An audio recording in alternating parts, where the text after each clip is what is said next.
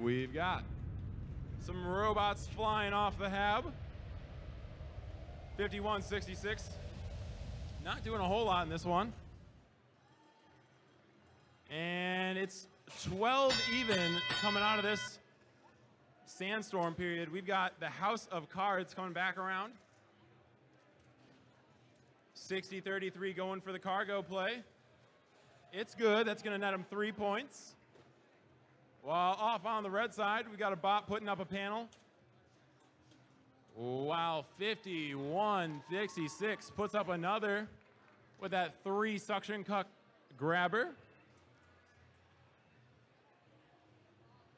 They bring it down the lane. They've got 57-12 for the red going up for another hatch, but they are not nearly lined up. Gadget Agent 60-33 pulls cargo and goes for another score. This Blue Alliance leads 20-16. And House of Cards eases one up again. It's good for 3 as this Blue Alliance continues to extend their lead. 51-66, just narrowly letting go of that cargo. Almost made it in. While 57-12 in the corner tries to battle for another hatch panel. We've got a minute left in this match. Blue with an 8-point lead.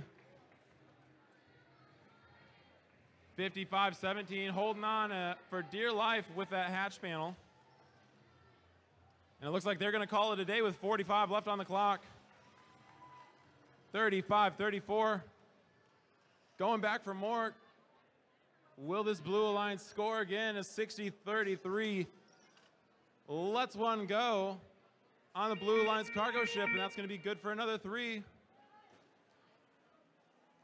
And it looks like we've got robots going for the hab. 57-12. Trying to go level 3 for the red. We've got 2 level 1 for the blue. This Red Alliance can pull a ranking point if they just get all of their robots on level 1. That's going to be good. 3 on level 1 for the blue, and you can count this one down. 1 second left. It's over.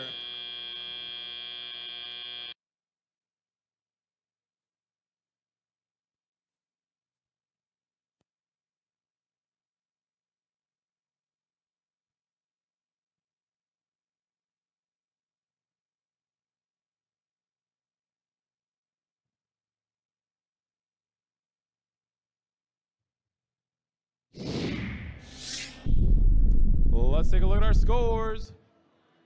We've got the Blue Alliance winning 46-38. And that Red Alliance is going to still grab one of those ranking points.